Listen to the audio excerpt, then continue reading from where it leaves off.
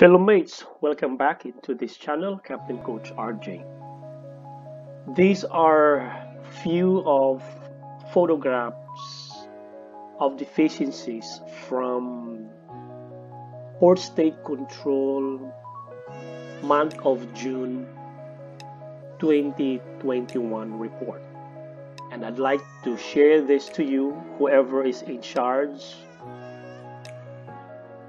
on board a vessel when it comes to handling deficiencies and to avoid the reoccurrence of these deficiencies in the future. And let's begin with fire and safety. Please be reminded that when it comes to fire hazard due to oil leakage in the engine room, engineers are in charge. Please be guided. When leakage from fire main deck, our fire lines, especially in the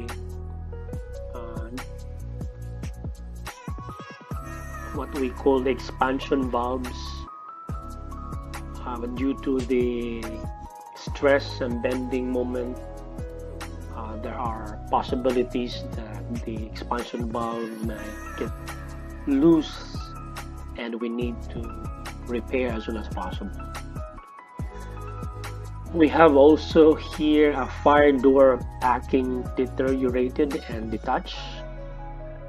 Our weekly or our routine inspections regarding accommodations doors, focusing on packing is also essential in order to avoid reoccurrence of this kind of deficiencies. Fire safety, broken fire door frames, so please be aware as well. We have also electrical cables penetration compound missing. So in that yellow circle, dotted circle, you can investigate your vessels that you can place a putty just to secure this area. Okay, what we call compound, or that is a putty for electrical fires in the future. Now, the CO2 line pipes also very important to maintain as much as possible, or renew the pipes when you investigate that the corrosion is very heavy, or at least wasted pipe. This is also a priority to be replaced as soon as possible. Now, life-saving appliances, broken instruction plate for inflatable life raft, very practical reminder. The visibility of the instructions must be in good order. Okay, so third officers or chief officers, safety officers, coordinate your junior officer, assistant officers, third officers to prepare a vestibule and in good order instructions, especially the lowering, the launching of life saving. And we have also inappropriate reset of onload release gear, usually in an open or enclosed type lifeboat.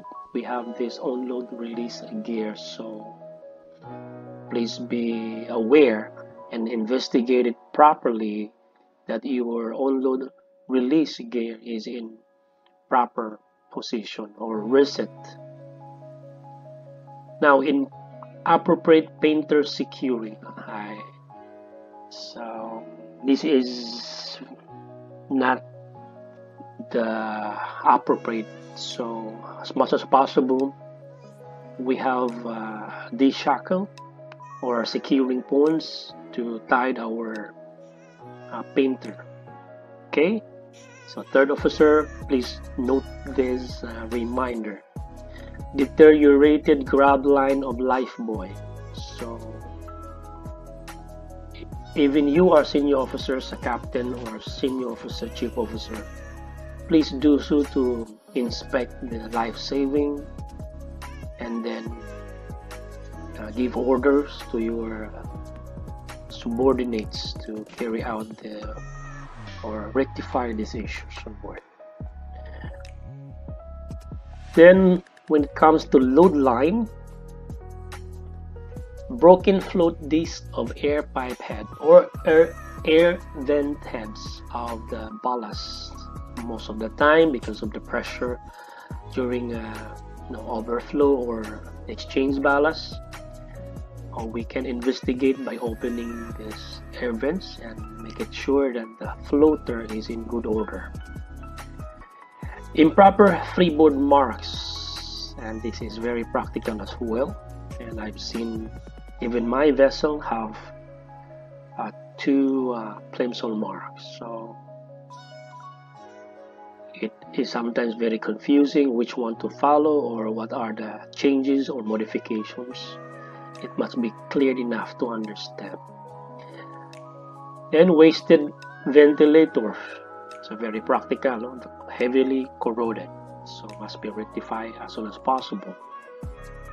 Machinery space, temporary repair on piping without reporting to PSC, and that is also a good reminders for the engineers or whoever is in charge. Okay, report to PSC.